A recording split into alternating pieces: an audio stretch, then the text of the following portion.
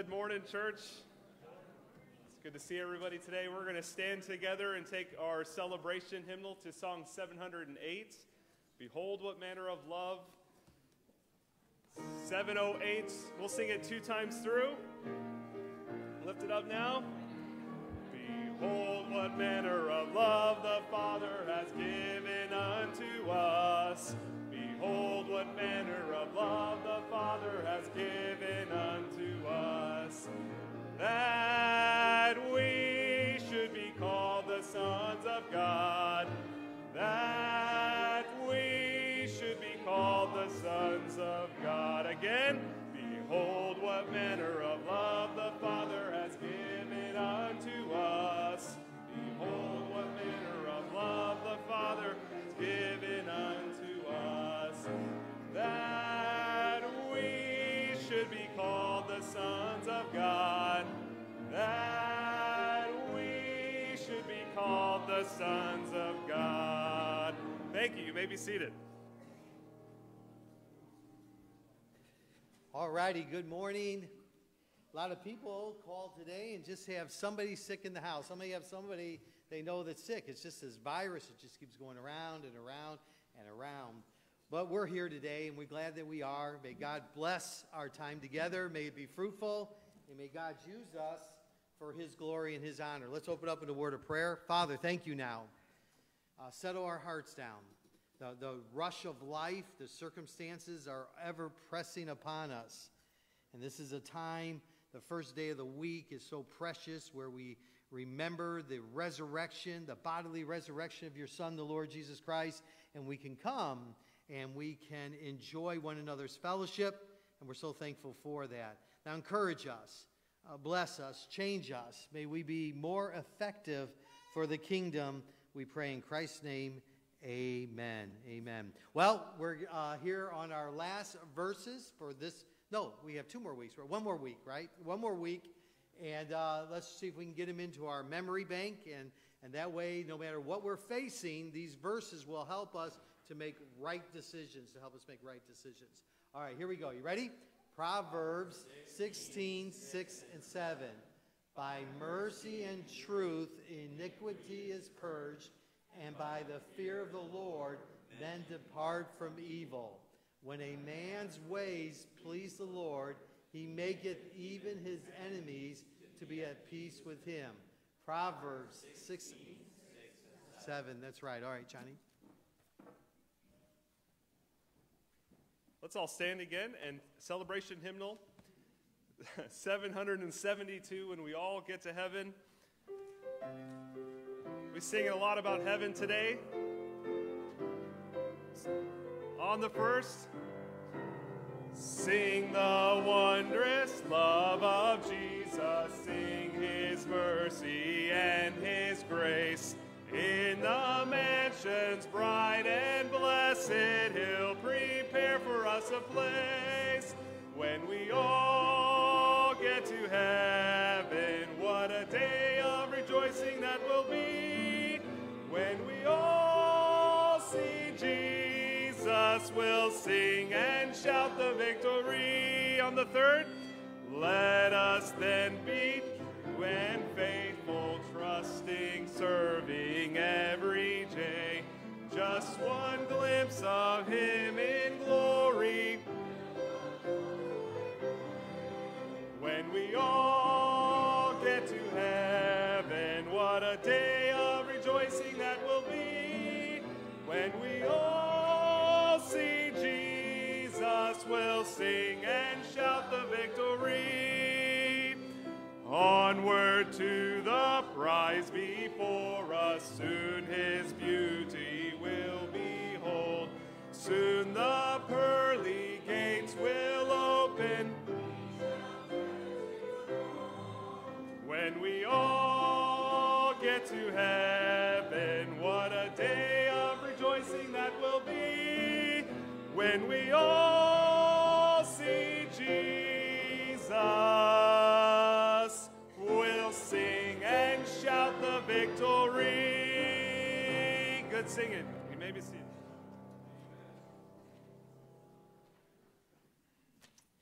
All All righty, just a couple announcements here that are important. Today there's a teen activity, and it's an escape room adventure. So that's going to be a great time for the young people. And the time in the bulletin is being adjusted, so write this down.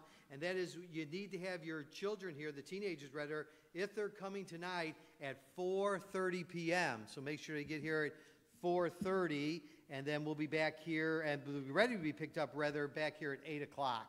But make sure that at 4:30 p.m. you get them here, and so that we can get over to the place we're going in South Elgin and not have to rush or anything like that. It sounds like a lot of fun, doesn't it, the escape room? It'll be interesting to see who's left behind. Now, remember that on October 29th, it does not replace the Wednesday service, but we've opened up our home for the cottage prayer meeting. So please sign up today to my right, your left, on the sign-up sheet that you plan to come so we can be ready. And this is an important time for our church, for us to gather together and make sure a priority is prayer, that God would stir our hearts to change. And these are important meetings. The evangelist is a gift to the church. God gives different giftings to each one of us. And one of the gifts he gives for the edifying of the body is the evangelist who can come in and preach in such a way it reminds us of the things that we no longer have as a priority in our life. We just seem to let them slip, and it's a good reminder. And also, what an opportunity it is for you to bring your friends, your neighbors, and workmates as well to this week coming up. That is the week of November 3rd through the 7th. There are community meetings.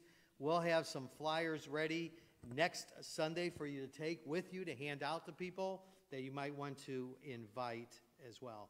So those are the main announcements. One more is that over here on my right, your left again, is for the last couple of weeks, is the directory from last year. So if you want to add your name to the directory, please turn it over on the back side. You'll see spaces there where you can put in all the information. And then if you want to go and correct anything that might be wrong in the directory from last year, we want to make sure we have an updated and correct. And so for me, I get to make this announcement because I have the microphone, is I get to have two of my grandchildren here today. I get to have Cohen and I get to have Rosie. And it's a joy to have them. And we're glad we have them all the way until Monday. And so we've enjoyed this weekend with them. And then also, districts were played for soccer. And Ethan and Nick play on the soccer team at their school, and they won. And so now they're going to, yeah, no kidding, now they're going to go to regionals, is that correct? Regionals, and if they win there, they'll keep progressing, and hopefully maybe they can be state winners, but they're already champions just by getting as far as they already have gotten to. And then, let me ask you something, those of you who are in here, some of you are going to say, well, I wasn't even born then. But what were you doing in 1995 on October 20th? If you can try to think back and say, what was I doing in 1995? And because today's a special day for someone here. Today is Brittany's birthday. We're so glad that she's here today. You know how like they always say, 29 and holding? Well, she's at 29, so we'll see if she holds or lets loose. And her father's here today. We're so glad to have him here and as part of it. And even beyond that, when church is all over and we're done with the last amen, and after I get past you so I can go first, they have brought from Portillo's a beef sandwich for everybody. Looking for this, the people who are sick, there's going to be plenty for all of us, so we don't have to rush back there because there'll be plenty for everybody, and you can grab one and take it home with you and eat it at your home. And so they just want to celebrate in a tangible way Brittany's birthday, so make sure that we give her a happy birthday. I sang her my happy birthday song yesterday, but she didn't like it, so you have to make sure you make up for that as well. Alrighty, I think that's the major announcements, and we're glad you're here today. And I said, why is he coming here? Because he is reading the scripture next. Correct. Yes. Okay. All right, we're going to continue on in the Gospel of John today. If you're following closely in your bulletins, you may notice that the bulletin is incorrect. We Christos finished up chapter 1 for us, and we're going to do chapter 2, verses 1 through 12 today. If you want to follow along, John chapter 2, verses 1 through 12. And the third day there was a marriage in Cana of Galilee, and the mother of Jesus was there. And both Jesus was called and his disciples to the marriage. And when they wanted wine, the mother of Jesus said unto him, They have no wine. Jesus said unto her, Woman, what have I to do with thee? Mine hour is not yet come. His mother saith unto the servants, Whatsoever he saith unto you, do it. And there were set there 6 water pots of stone, after the manner of the purifying of the Jews, containing 2 or 3 firkins apiece. Jesus saith unto them, Fill the water pots with water. And they filled them up to the brim. And he saith unto them, Draw out now, and bear unto the governor of the feast. And they bare it. And when the ruler of the feast had tasted the water that was made wine, and knew not whence it was, but the servants which drew the water knew, the governor of the feast called the bridegroom, and saith unto him, Every man at the beginning doth set forth good wine, and when men have well drunk, then that which is worse. But thou hast kept the good wine until now. This is the beginning of miracles Jesus did in Cana of Galilee, manifested forth his glory, and his disciples believed on him. After this he went down to Capernaum, he and his mother and his brethren and his disciples, and they continued there not many days. Right before Johnny says, I want to say that I'm so thankful for Marissa because she edits the bulletin, and the reason I want to say that is she always says to me, now listen, you've got to give me the right information. And so I said, oh my goodness, the Gospel of John. I said, I'm not at the church. Yeah, I bet it's 52 to 60. So that is my error. And then on the flip side, I added one little thing here on this announcement, and I did that too. So Marissa, forgive me because your editing is always perfect. So if you see anything wrong, it's because at the last minute I chose to change something. Self-deprecating. I love it. One announcement for me, fellas. After church, I'd say about 1 o'clock, we're going to go to Bruce Ream Park and play basketball if you're interested. So I always hear aged men talk about the glory days. So if you guys want to bust out those sneakers and come and join us. This is going to be for Nick's birthday. I asked him about a week ago. I said, if we could do anything for your birthday, what would you like? And he said basketball. So we're going to go play some basketball probably an hour or so after church. If you have any questions about it, let me know. We're going to take our hymnals and turn to Song 768. My Savior first of all.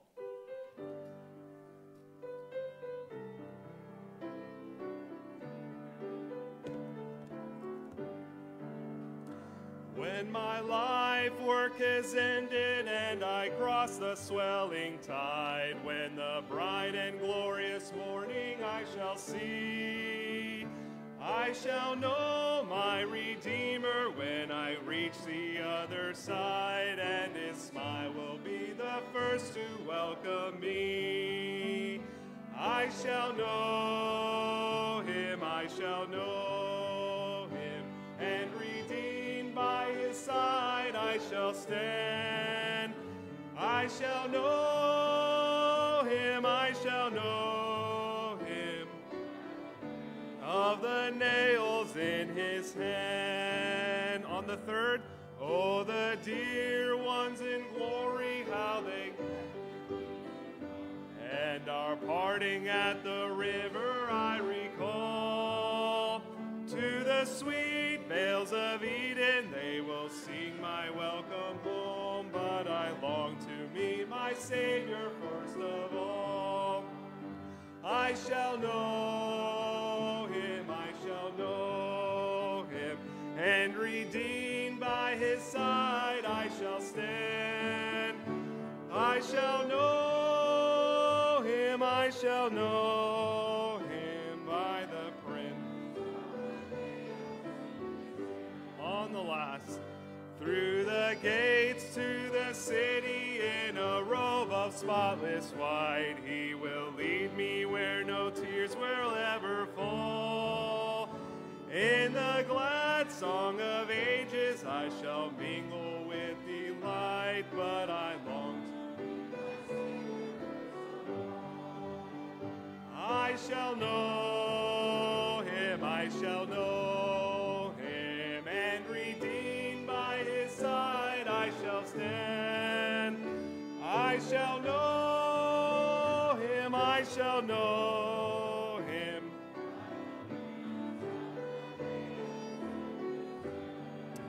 Thank you. Would you stand with me? We're going to sing one last song, 776. This is a sweet song, common. 776, Sweet Beulah Land. This song was written in the 1970s by Squire Parsons. It's one that's resonated with so many peoples because it offers that hope. It reminds us that we're just pilgrims passing through this world, and that one day we're going to be at home in a place where there's no tears, no more heartache, no more goodbyes. Amen. How many friends you've left and moved on, had to say goodbye, but we know that in heaven, no more goodbyes. And so Beulah Land, let's think about that eternal home where we're headed towards if you're saved, and be encouraged that no matter what we face, God is preparing that place for us, and that we get to experience that perfect peace with him forever. So we're going to sing the first and second verse, and on the last chorus, we're just going to enjoy it, and we're going to sing it a cappella. So on the first verse together.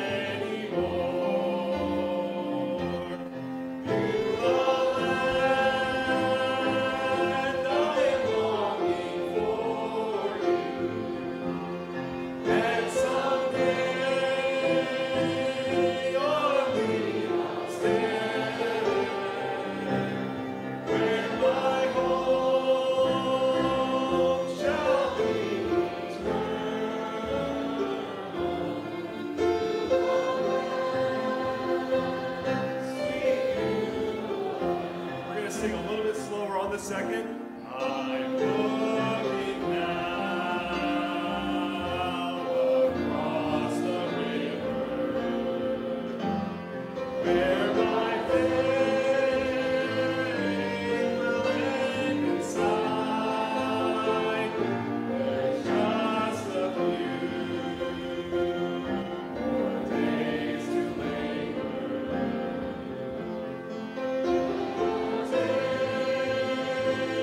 Take my hand.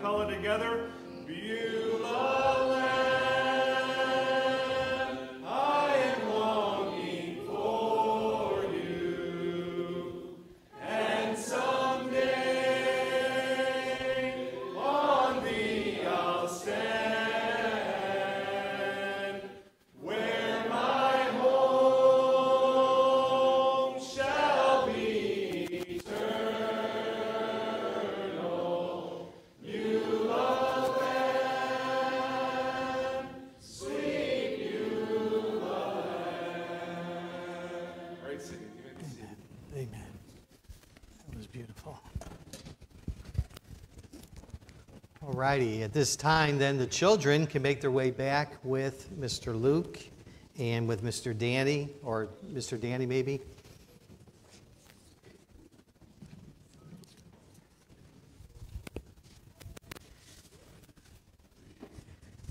And Miss Rosie's going to her first junior church. That's exciting for her grandma and grandpa.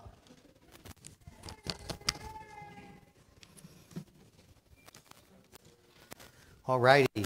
Well, we're glad you're here today. And Nick and Ethan were playing in a pretty intense game, evidently, to win that. And now they'll move on. But also on October 19th, rather, 18th, right? Nick turned 18 years old. And so we're thrilled for him. Remember those days of being 18, your senior year, graduating, and what does God have for him? We don't know, but we're excited for him also in his birthday as well.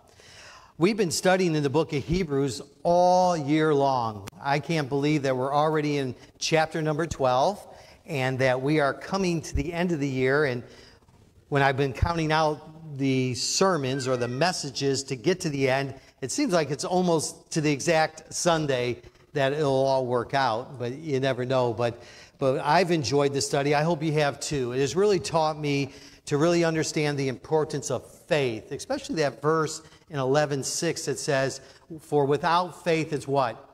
Impossible to please God. You cannot please God in this fleshly body, but by faith we can please him. In fact, by faith we can be saved. We can know that we have eternal life.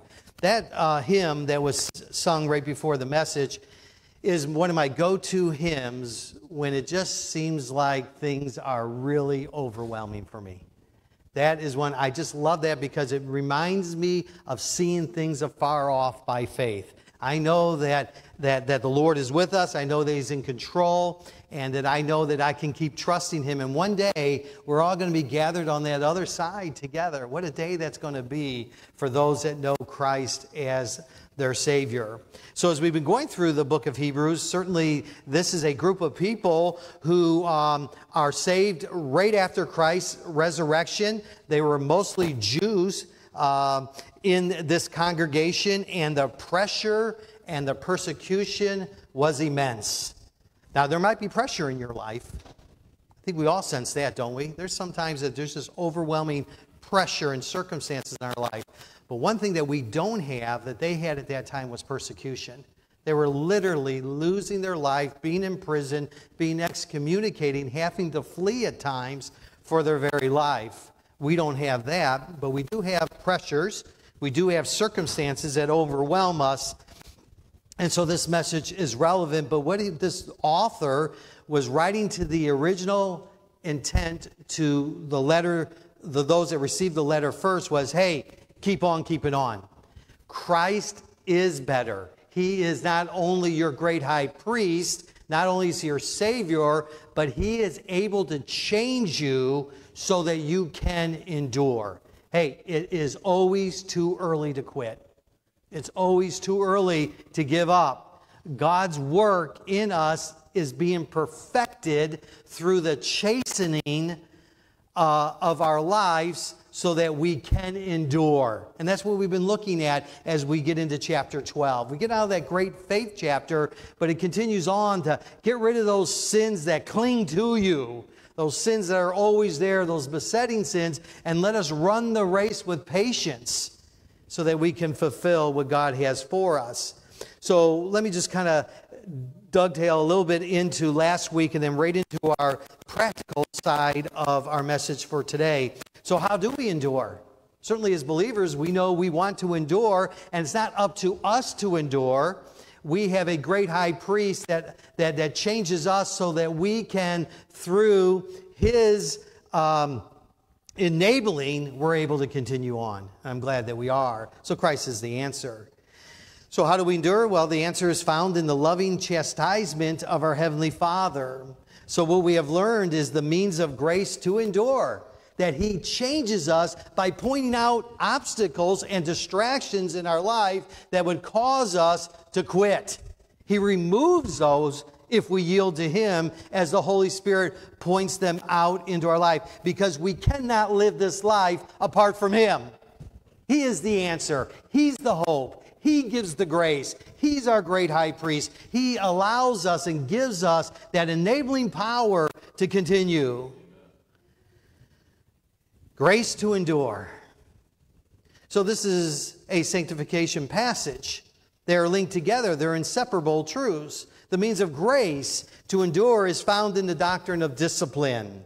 What appears to be punishment from the Lord is peaceable fruit of righteousness. It definitely changes our character, our perspective. First, in justification. So if you're here today and you've never come to Christ in salvation, so that your sins are forgiven, past, present, and future, and you have a home in heaven, that's your greatest need today, is to be justified by the blood, the work that was done on the cross on our behalf. Jesus is the answer. He is the Messiah. He is that promised Savior. So the discipline we experience now from our Heavenly Father should not be despised for those of us that are believers. It should not make us weary, but we should welcome it. Praise God that He loves me so much. That's really the sign of love. Really, to leave your kids to themselves and let them raise themselves is actually child abuse. We are to discipline them so that we see things they can't see. They're too young. They haven't been on earth long enough. They'll miss it and they'll run towards that which gives self and immediate gratification. But we're there to kind of hold that back, and that's what Christ is doing. In the life of the believer, He is slowing us down and pointing out to us through a surgical procedure of the power of His Word to point out things in our life that need to be removed so that we have a path that is clear of all obstacles that would cause us not to endure. We want to endure. One of the greatest things is going to be when we get to heaven, those of you that are born again, you will be there, is to hear, well done, what? Thou good and faithful servant. We can't attain that by ourselves. We need the chastening of the Lord to help us see those areas of our life that are hindering us from accomplishing the will of God. So the writer of Scriptures, when talking about discipline, is speaking of an act of love. We wouldn't think it that way. Uh-oh, Dad's mad. I remember those. My mom used to say, I grew up in an unsaved family, but I can remember my mom saying, wait until your dad gets home. Then it's like panic, for the next 3 hours. And then when he gets home, he doesn't even know what's going on, right? She's trying to explain it to him, and so on. And so sometimes we get a wrong view of discipline, and we think, hey, this is unfair. My parents aren't really disciplining me right, or so on. And that can be the case sometimes. But with God, it's never the case. It is the righteous, perfect act of a loving Father looking down at you. Your Father comes after you to correct what is discouraging you, what is distracting you, and what is causing you to depart. And you know what? That's the price of love. I was talking to a young man at Traveled Neighborhood Bible Time the other day, and I said that comment to him. I said, that's the price of love. And he said, oh, I never thought of it that way. Wow. We're loved that much that the Creator of the whole world comes after us for our own good. So when we think of discipline, we should automatically think of discipleship. It's what we need. We are tempted to complain or misread it as God's against us. Sometimes we say, how can God be working for good in that situation? But we must be reminded that God was working for good in the horrifying death of His Son. Yet we couldn't see it. But God could. That's love. God was working for the good in the death of Stephen. And He's working for good whatever you're facing today. So welcome chastisement. Now, we're not talking about waywardness. That's different. If you're running from the Lord, then you must get that right and return to Him, and He woos us back to Himself. But we're talking about just the everyday type of dross that needs to be removed from our faith so our faith is more genuine, so God can use us even in a better way. If our faith is little or our faith is weak, how are we going to endure? And that's what we've been learning, but we're going to transition here to a moment to something that's going to be very important and help us going forward. So we are able to endure because He's able to give us the grace for us to endure. He is desperately concerned that the church will not shrink back. And who's the church? We are the church. God's knowledge of us is perfect. Aren't you glad? It's a lot easier to correct if you know the whole story. And what he does is for our own good, for he understands what discipline is needed. He will never overdo it, nor will he neglect what needs to be done. He wants to make his sons like himself. He has a specific aim that they may share in his holiness, that we may grow into Christ's likeness as children of the Most High God. So today we'll look at two key thoughts found in our text. Now listen, this is going to be crucial for us to get this before we jump into the text. The difference of spirit dependence based off the principle of chastisement. In other words, when we're chastisement, we're more spirit dependent. We go more in his enabling power and not in our own. So spirit dependence based on the principle of chastisement applied. When we allow that chastisement into our life, it makes a game changer. I'm doing what I cannot do in and of myself. It is God chastising me and working on me to strengthen my faith so that I can live by faith to see the impossible. That's the same thing we want, don't we? Instead of all the worry and circumstances of life just beating on us where there's just no hope, there's hope because there's a city that we're going towards, that Beulah land, that we're going to be there one day. And then the second is simply this, is that if we disregard the principle of chastisement, and it will result in living in flesh dependence. So as a believer, we could waste our whole life. You could be here today, born again, blood washed by the work of Jesus Christ on the cross, his death, his burial, and his resurrection, and yet still waste your whole life because of flesh dependence.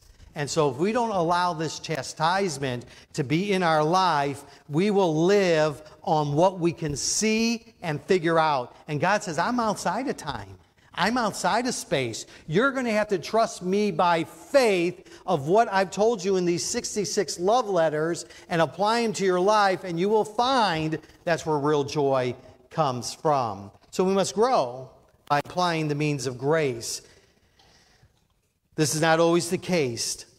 Many saved people are saved by fire, but there is no growth. There is no fruit in their life at all. So our considerations today will be to follow this principle are two: an upward spiral and a downward spiral. An upward spiral and a downward spiral. Our first considered today will be an upward spiral, the results of spirit dependence in our life. Now I want you to take your Bibles. We're not going to turn to a lot of places, but turn, if you would, to Colossians, the book of Colossians.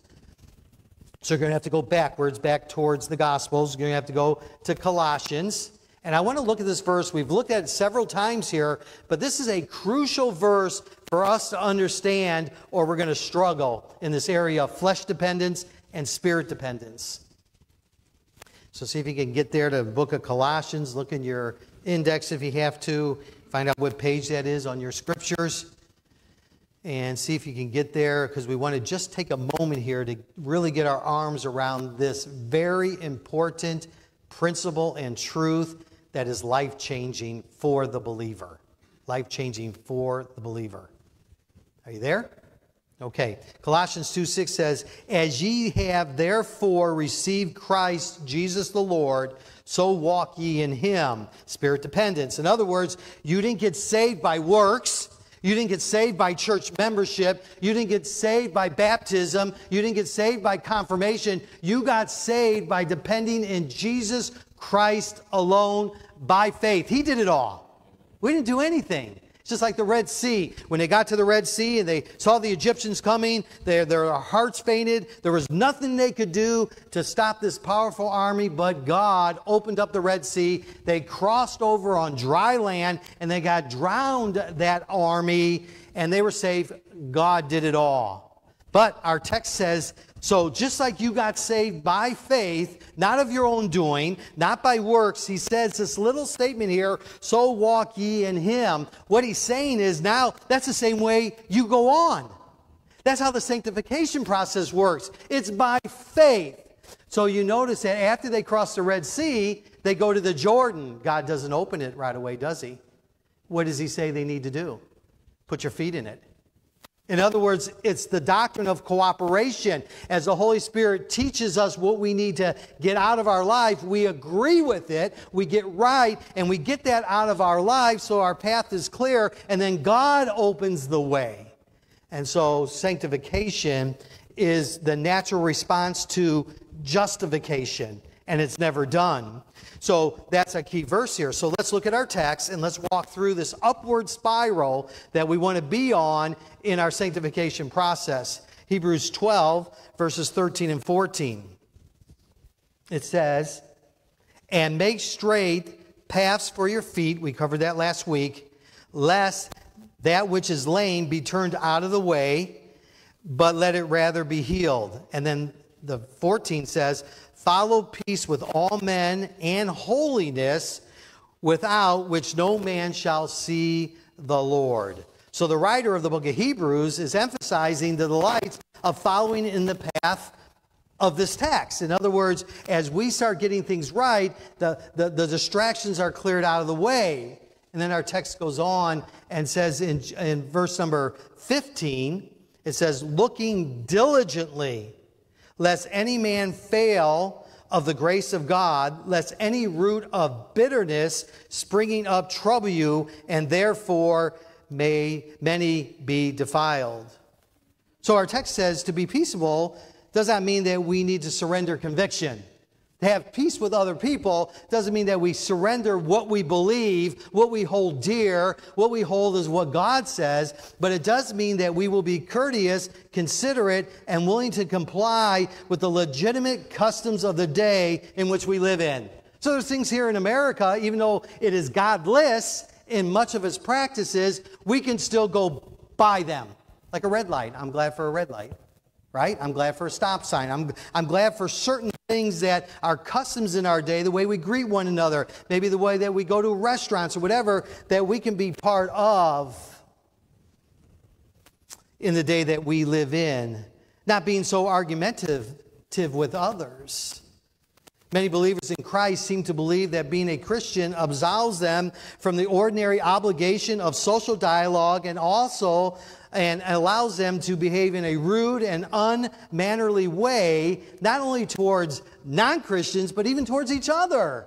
Sometimes the way we treat each other.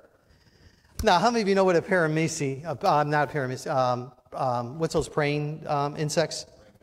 Praying mantis, that's right, they're praying. Those praying mantis, they seem holy, don't they? But actually, they eat each other. That's what they do. They eat their brothers. They eat their sisters if they're not cut apart. And you know what? What he's saying here in this text is, yes, we live in a cursed world, and there's not everything we can get along with in this world, but those things that we can, let's do it. But wait a minute. Why is it that we prey on each other? We ought to be kind to one another. We ought to be harder on ourselves and a little bit more gracious on others than gracious on ourselves and so hard on other people. We strain at a gnat, and that ought not to be. So let's study Christ, because he's always our paragon of holiness. He's the ultimate example. Don't look at me. Look at him. The Lord Jesus was a perfect gentleman. He was gracious, gentle throughout and thoughtful to other people. He was also very just and very honest. He was tactful. Even though he was always firm, just, and unsparing in his attitude towards sin. In other words, even though he was nice and he was kind and he loved sinners and he wanted to be around them, he told them the truth. He didn't justify their behavior. He tried to tell them the answer to their sinful problem, and that was sin must be atoned for. So we can be gentle, we can be gracious, we can be tactful, we can be firm and just and unsparing in the attitude towards sin as believers. We don't separate from the world in the sense of sinners. Christ was the friend of sinners. We need to go to the unsaved world too and give the gospel wherever we can. So true sanctification of life will involve more than a harmonious living with other people. It will involve living in holiness before God. So for us to give the right balance that's needed there, we're going to have to grow in our holiness, our sanctification, so that we cannot compromise, but yet still meet people where they're at. And we can learn to be kind to one another. This is the body of Christ. I could not survive without you, and you cannot survive without me. We need each other. And so if we're always in fighting and argument and against one another, how are we going to grow in our Christ-likeness? Because you have gifts and talents that I don't have. You're going to reach people I'll never reach, and I'll reach people that you never reached. And so if we don't love one another, we're not saying excuse obvious sin. We're not talking about that. But we're talking about, why are we so hard on one another? God has placed this church here to be such a light in the community that it would produce a thirst for what you have. But if we're always fighting like praying mantis, if we're consuming one another and splitting the church, that's a big problem. And so what he's saying here is that we can live peaceably, but that peaceably also is joined to the doctrine of holiness. We need to learn how to live in sanctification, the means of grace, so God can change us. So the person that used to be angry isn't angry anymore. The person that's bitter isn't bitter anymore, because God is changing them and we can live in harmony. This is why our text mention is sanctification or holiness. For without holiness, which no man shall see the Lord. The writer of this letter has already described the believers as holy brethren. So he's not saying that if you're not this perfect holiness, you can't see the Lord. He's saying that once you're saved and set apart unto him, you are holy. And he says that in Hebrews chapter 3, verse 1. He says, wherefore, holy brethren, partakers of the heavenly call. In other words, once we're born again, we are now in sanctification. We're set apart. We are holy, but he wants us to continue to grow in that holiness. So it's so evident and so life-changing that the church is a mighty weapon in the hands of God for the cross. For the cross. So it takes all of us growing in the means of grace. Are you growing? What is different in your life this year? What decisions have you made that the Holy Spirit has pointed out to you that need to go? Or is this just a calendar checkoff? First day of the week, we go to church. That's the way it ought not to be. This is a conclusive position of every believer. He enjoys, or we do as believers, enjoy a positional sanctification. Each one of us is called a saint. That's not a word we're used to, but saint is short for sanctification. But our daily conduct may not be keeping with our divine calling. Yes, positionally, the moment we get saved, we are now being sanctified. We are being made holy by the grace of God, so those rough edges can be changed, so that the image of Christ, the image of God, is seen in our life, so people say, that's what I need. But are we doing that? Have we missed the divine purpose of sanctification, is to allow God to change us? Let me ask you this rhetorical question. What have you changed this year? Where have you grown in your holiness? What is different than a year ago, a month ago, 2 weeks ago, a day ago? God's word is constantly, every time it's mentioned, every time it's taught, it changes. If you're here today and you're not saved, then the word of God is convicting you that you need a Savior. That's the move. And if you're here and you are born again, then the Lord wants to change you from glory to glory to glory into the very image of Jesus Christ, so that we are not an offense, so people can see our Savior and nothing distracts that view. What is it that you're allowing that's distracting the view of a holy and righteous God? Because we want to live peaceably as much as we can, all that lies within us. But we don't want to certainly compromise doctrine. So we want to follow after, but our daily contact may not be keeping up with our divine calling. So we are to follow after Get up every day and see what the Lord has for you. God, what steps of dedication do I need to take today that I'm not doing? What have I allowed to creep back into my life? What liberty am I using that's actually causing other brothers to fall away and sisters in Christ? What is it that needs to change in my life that I can look more like the Son so that others can see the cross as clear as possible?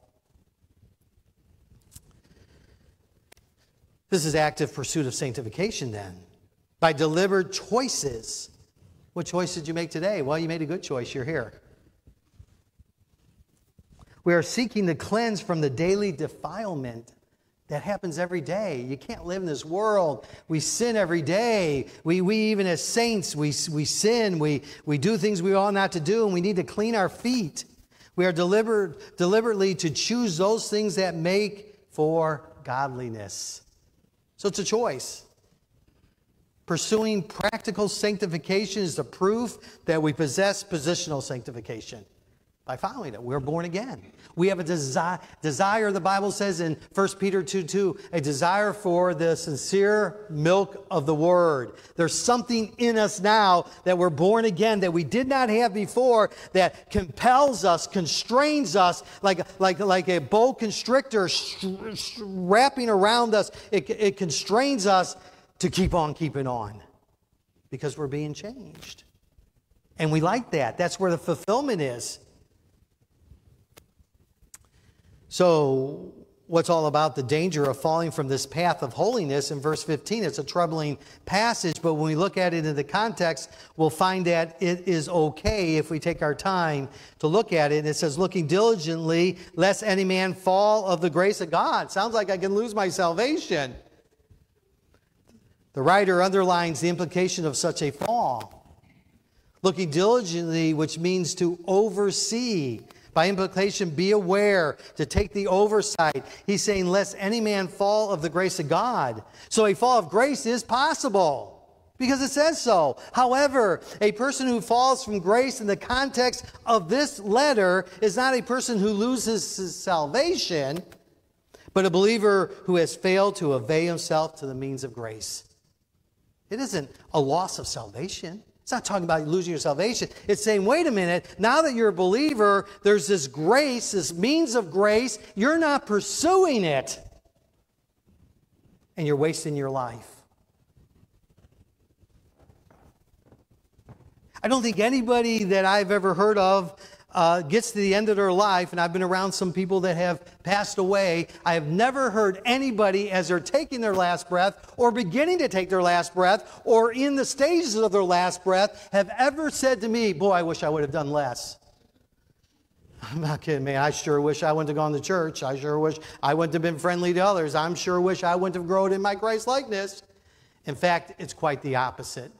To the most seasoned saint that I've been around, that have been maybe my hero or a great example to me, they even say the same thing. And so what can happen here is you can be saved and you can fall from the grace of the means of grace. In other words, you're not participating in it. So it's not about salvation. It's not losing the salvation, because then the context would be wrong. But a believer who fails to avail himself, hey, how's that going? See, this is available by God to help us in the race to endure with joy. No quitting. No quitting. Means of grace are the fellowship with other believers. This is a great day. I get to see you. You're saying, well, that's not a great day for me seeing you. But this is a great day for me because I get to show off my grandkids. Woohoo! And you get to get excited about what's taking place in my life as I get excited about what's taking place in your life.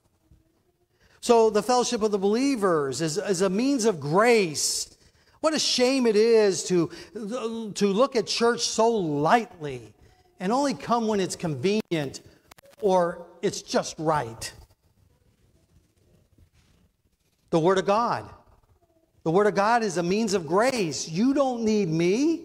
You have the Holy Spirit that indwells you as a believer and has sealed you. He is able to guide you and illuminate you so that when you get in the Scriptures all by yourself in that moment in the closet where God does His greatest work, you can grow.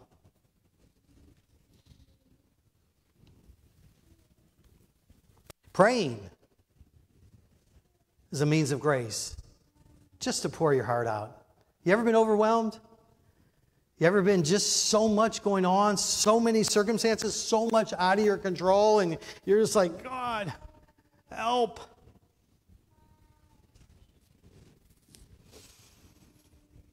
And then, of course, we have the indwelling Holy Spirit that has sealed us until the day of redemption, who never leaves us. He's our paraclete. He's our comforter. The believer who neglects these things falls into sin, doesn't lose his salvation, but loses his reward at the judgment seat of Christ. We got some athletes here. Nick must be an athlete because they won. So he must play. Maybe some of you are athletes as well, or were athletes. I was an athlete in my mind, but it never played out on the field. But anyways, this example is this. Let's say there's an athlete. He's a junior in high school, and he's outstanding. He wins almost every award possible his junior year. And they're thinking, man, his senior year, this thing's going to be off the charts. This guy is just naturally gifted. So his senior year comes, and you know what? He gets a little cocky. He gets a little confident, and he slows down a little bit, you know, and he comes to the practices, but he's really not really getting involved in it. And then, he's playing, and they're still winning because they're a good team even without him at full force. And they play, but you know what? He's dropping the ball a little bit more. You know, he's not doing all the things in football he should be doing. He's a little bit a step behind. He just is like preoccupied with something else in life, and he just kind of doesn't give his all there. He's not serious anymore about it. And so the end of the year comes, and he's standing there as they win the championship. So they win the championship. That's great news. The whole team is celebrating, but then they give the individual awards. And they mention a guy to be the all-star player of the season. And as that guy walks forward, this young man, this other athlete who didn't give his all, said, you know what, I'm a lot better than he is. I am a ton better than he is. But you know what? I didn't put the effort towards. He's still the champion. Right? They're still champions, but he suffers loss. He doesn't get the rewards, the crowns that he could have had. And same thing with us as believers. We're saved yet by fire, right? We're on our way to heaven. But when we're at the judgment seat of Christ, and he looks at our work, and most of it is wood, hay, and stubble, we're going to suffer loss. That loss is shame. We're still in heaven. We're still born again. We're still going to enter into all of that, but the crowns will not be there because it's wood, hay, and stubble. During this life, we didn't take our walk with Christ seriously. And that's what he's saying here. If you don't allow God to discipline you and for you to start making changes in your life and to clear the path of those distractions and discouragements in your life, you're just going to be an up and down Christian, never accomplishing anything. What a waste. God gives all. He gives 100%. He gives all of his Son, and yet we do not take the provision that is given to us. And so then there'll be that shame. The writer goes on in the book of Hebrews to give this warning statement about inferences of such a fall from grace. He explains the influence of such a fall. No man lives in a vacuum. I never knew what that meant. I never knew what that meant when I was young, and my mom would say that. You know, no man lives in his own vacuum, whatever. What she was saying and what this is meaning is that, listen, your life affects other believers. We see what's going on. You see what's going on, and it affects other believers. The true believer is a member of the mystical body of Christ, and his conduct, conversation, and character all have a direct influence upon the lives of all other believers. Your life affects my life. My life affects your life. Your faith emboldens my faith, or your lack of faith can cause me to run into a rough patch as well. And so this is important. Because he goes on and he says, and we're going to deal with this next and then bring it to a close. He goes on and he says, be careful, because that influence on other believers. Therefore, the believer, you and I, are to be aware lest any root of bitterness spring up trouble you, and therefore many be defiled. So in other words, when we begin to, as born-again believers, begin to neglect the means of grace, it automatically plants in our heart a root of bitterness, and it only grows. Bitterness doesn't get better with time. Did you know that? It just doesn't. And so that root of bitterness gets into our heart and it begins to defile others. It begins that attitude. You know that attitude that comes with bitterness? It's found in Deuteronomy. We don't have time to go there and look at that passage. But it can defile many. A person who lives an unsanctified life, neglects the means of grace, not growing in grace, has a bad influence on others. And evil spreads where it be either moral or doctrinal. It leads to the bitterness between believers. Listen, all church splits have the root of bitterness. They just do. They all have the root of unthankfulness and bitterness. It causes contamination with the poison of sin and resentment. The result, nobody wins. Disunity takes place, and people invariably take sides. Okay, while I was writing this, I was so overwhelmed by studying bitterness. I just want to tell you, just so overwhelmed. I can't go into it all. I was at West Coast Baptist College at the time I was recruiting. So I put down my pen and, actually, I was typing, but stopped doing that. And I decided to just take a walk around the little piece of the campus there from my room. I just needed to get away. I needed to think through things. And as I was walking, I met a young girl who recognized me and said that two young men were just at her church recently, and they had a wonderful rally there. And so the conversation started off wonderful. Took a picture with her so I could send it to the guys, and so on, that this girl remembered you, and she was a senior in high school at the time, and then from then on, the conversation just went into the tank. She just began to talk about all the bitterness that she has. She never mentioned it was bitterness, but I left that conversation as though I had to take a shower. It was so much hate. And yet she justified her behavior. I want to tell you right now, it was pulling me apart. I can imagine what it must be doing in her room, in her family, and in her church.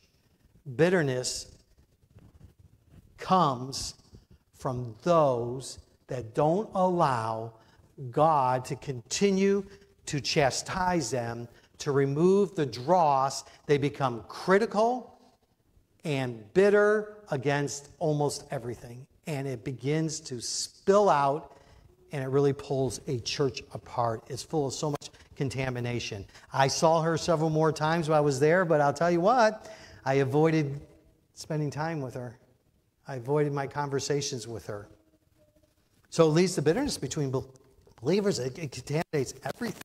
A person who lives in unsanctification has a bad influence on others and will have a root of bitterness that will only get worse. Then the last one, a downward spiral, the results of flesh dependence. Let's look at 16 and 17, because this author, this writer, underneath the inspiration of the Holy Spirit, now gives a living example of a person and names them. I wonder if I would have named her and showed a picture of her and gave you her email address and her DNA and her blood type. And, I just told you all about her whole family tree. You say, oh, I think you went a little bit too far. But this writer right here picks somebody that they all know and say, hey, here is a living example, and here's that person's name and when they lived. Right here in our scriptures. Let's take a look at it. So he gives a living example here. He says in Hebrews 12, 16, and 17, he says, lest there be a fornicator or profane person as who? Esau.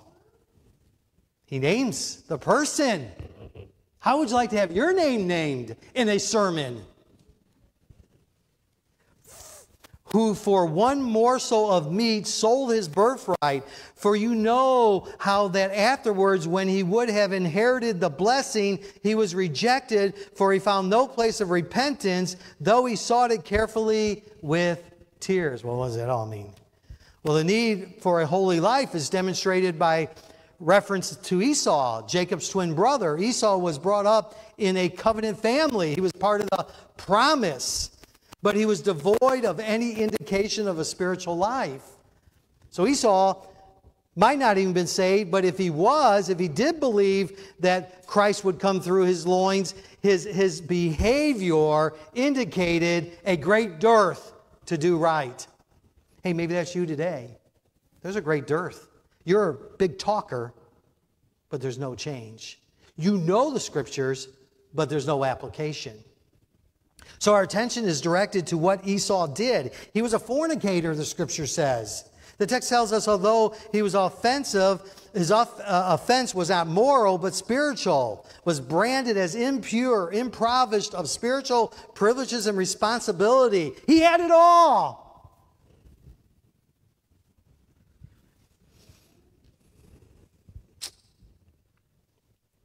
He had it all. He had all the privilege and responsibility. I believe that's our problem today. Today is the lack of taking serious the position we have in Christ. You're a child of the Most High God. Do you realize you've been rescued from sin? Do you realize that when you take your last breath, if you're in here, then you're on your way to heaven? You're going to live forever and bask in His glory. Look at all the privileges we have. At any moment, you can summit the God, the Father, the Creator, and let your petition be made known unto Him. You have the indwelling Holy Spirit that lives within you. You have a great high priest. We have it all.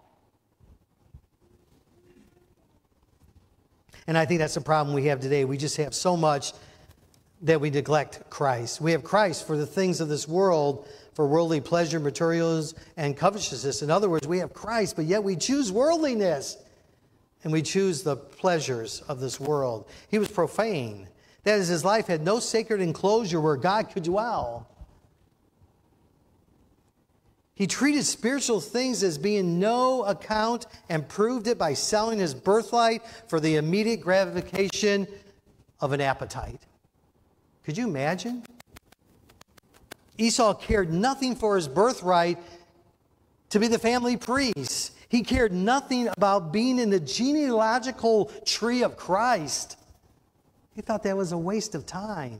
Why would I do that? He goes, I'm having too much fun here. I'm a great hunter. I'm full of life. I don't need that. As for inheriting a double portion of his father's property, he preferred that. He wanted that. Something that was here and now, rather than waiting for the future of that promise. So he sold his birthright for a morsel, for a meat, a bowl of stew, a bunch of beans.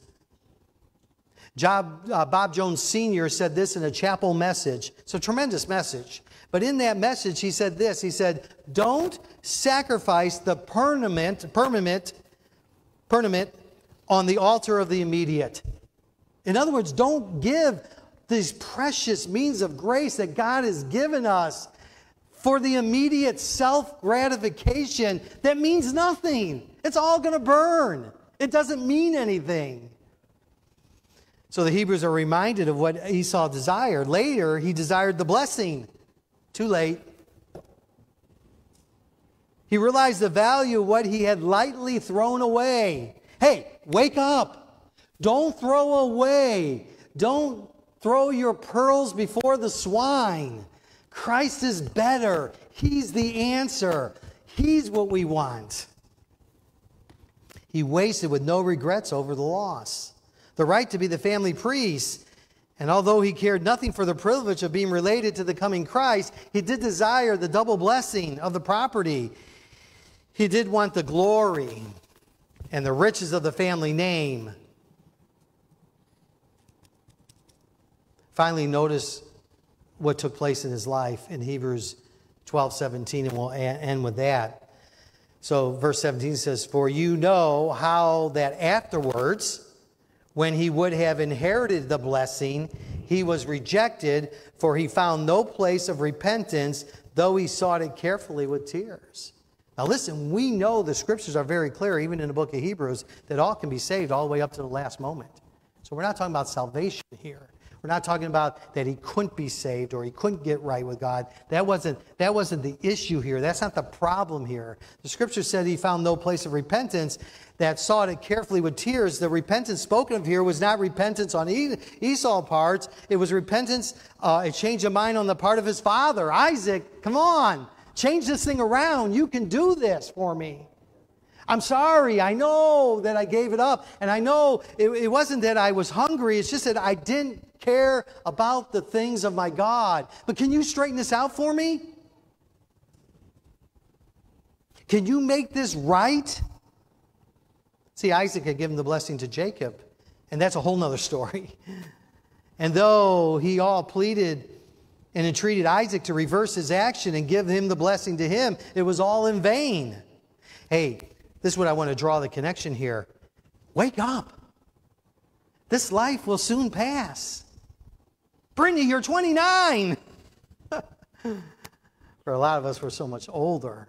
And before we know it, it's going to be all over, and we're going to stand before the Lord, and our wheelbarrow, so to say, before the judgment seat of Christ is going to be all wood, hay, and stubble. And God's going to say, well, wait a minute. I gave you all these means of grace. I gave you a local church.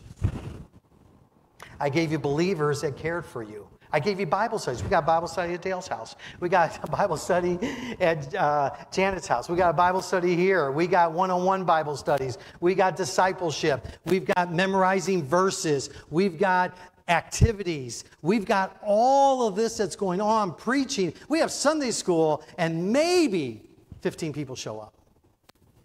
Maybe. We have all of these means of grace. Wow. We're accountable. We're accountable. And Esau found that it wasn't going to change now. It couldn't be changed. He crossed over. It was in vain. It was impossible. Forever lost because he had such a light value on spiritual realities and threw them away for a brief moment of physical comfort. Really? The principle holds the believer who throws away spiritual opportunities in order to indulge in some carnal desire at the end will be very sad that they wasted their life.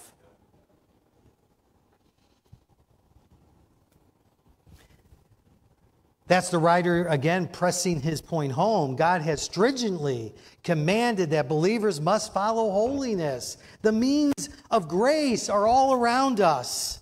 They must not draw back. For if they do, if they settle for something less, if they trade spiritual things for earthly things, as Esau did, they shall surely regret it one day. Still saved, still in heaven, but a wasted life. A wasted life. So guess what? It's not too late to turn that around. Today, you could repent and say, God, I've wasted my life. I've done what I wanted to do. I've run the opposite way. I'm a big talker, but nothing changes. That could change today. And God can make your life so fruitful from now going forward that it will be a joy at the judgment seat of Christ. So two things here. If you're here and you're trusting any man way to heaven, you are deceived. If it's religion, you're deceived. If it's sacraments, you're deceived. It's in a person. It's a relationship. It is not what I do. It's what he's done. He died on the cross. He did all that was needed for me to have everlasting life. So you're either here saved or unsaved. If you're unsaved, get saved today. And you know what? If you're looking at your life and the Holy Spirit is touching it and saying, wait a minute, then get those things right. I don't know what they are. I don't know what they are. Don't waste your life. That's what Solomon's all about as we close. And Christos is going to make his way up here to the piano. We have the wisest man who ever lived. Solomon said this as he realized he wasted his life. He said this. He said, listen, I'm going to write this book to you. And he goes, I know it's going to be really good to read. And it's going to have 13 chapters in it. And it's going to have all kinds of things that we're going to quote all the time because it's God's Word. But don't miss the whole theme of the whole book is this. You only get life once. You don't get a chance to do it twice. You only get life once. You don't get a chance twice. So make those decisions that you need to make today. It's an uncomfortable message. You know why? Because we all know there's times in our life where we just waste. But that can change. Maybe we just need to be recalibrated. Maybe we just need to come again and confess some sin and ask God to use us afresh again. I don't know what the need is here. If you're here and you need to be saved, then that's the need. And if you're here today and you're born again, then the need is that we need the means of grace so that we will endure. Let's get back to our context. So that we will endure to the end. To the end. As you played Christos, you make the decision you need to make. Amen. Amen. Amen. What decision do you need to make today as a believer? If you're here today and you're fighting your way to heaven, you're trying to figure it out, and you're going down all these paths trying to figure it out, but it's not there. It's found in a person, not a religion. It's found in a relationship.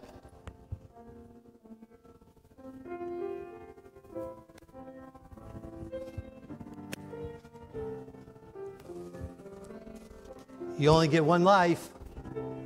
You don't get to do it twice.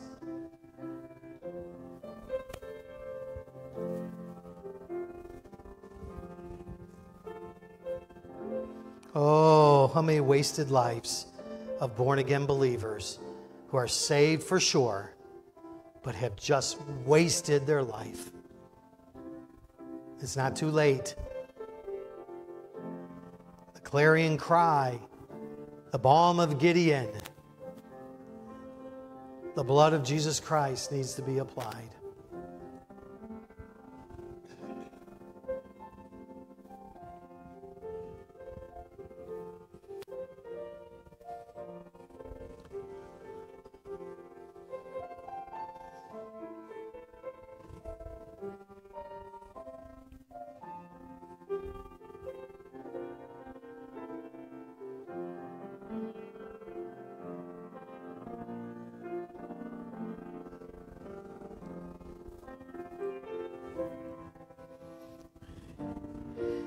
One question as he plays, when will you wake up out of your stupor and get serious? When?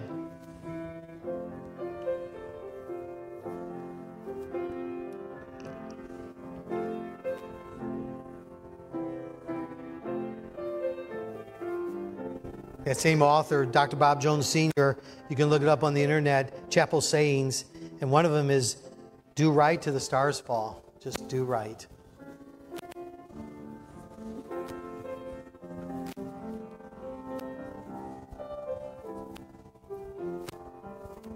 Play through one more time, please. I'm sorry. And then we'll close.